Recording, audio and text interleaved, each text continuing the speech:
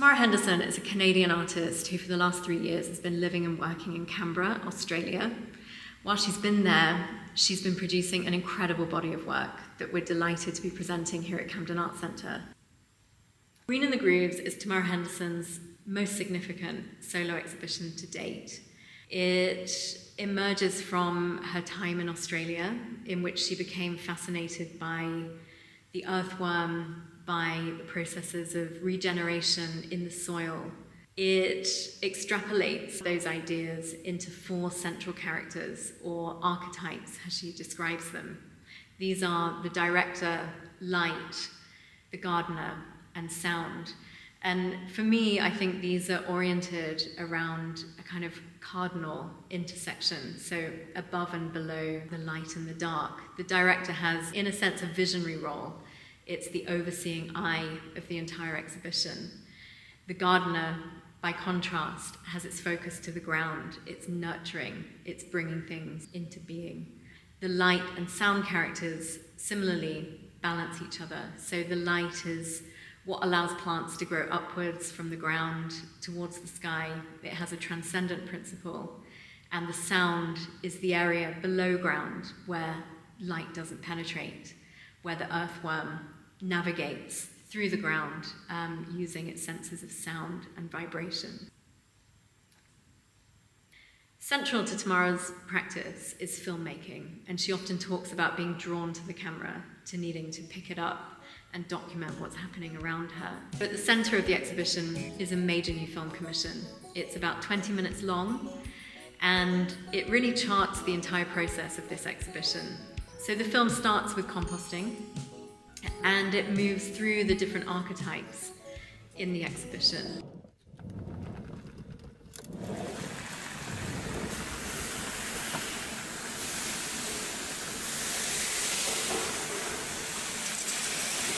The film then moves through these different processes that Tamara engaged with while she was in Australia, ranging from ceramic to glass production, to working with bronze in a foundry, through to the techniques that she uses to dye and print textiles, and also her paintings.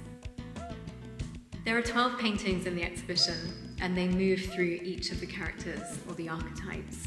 The paintings also emerge from Tamara's own body-mind practices that involve Reiki, Tritaka meditation, and yoga. Tamara is concerned with issues of sustainability, and how we engage with and treat the environment. And in her practice is very mindful to not use materials which either pollute or are difficult to recycle.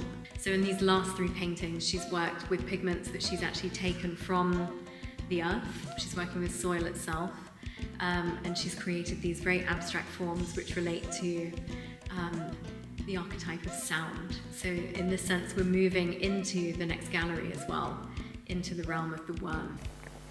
The Worm Affair is a major installation in Gallery 2 here at Camden Art Centre. It centres the protagonist, the worm, as this agent of transformation.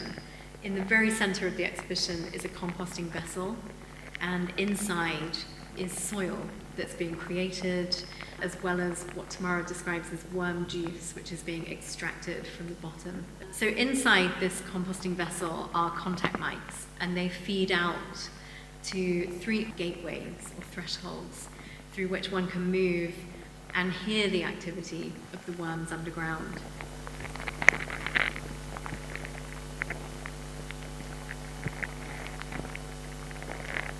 So this is all happening in real time. It's a live feed. I think what Tamara wanted to do was offer visitors an insight into this realm which is otherwise hidden from us, but is so fundamental to the life that we take for granted.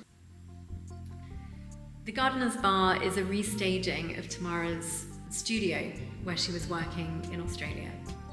She's restaged that working environment as a greenhouse that allows light in. We see in the Gardener's Bar her experiments, her sense of engagement with materiality.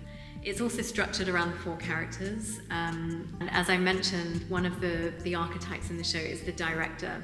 And whilst this is personified as a wizard or a magician conjuring everything into creation, I think it's also an analogue for Tamara herself, being the artist and the one that's created the entire scope of Green in the Grooves.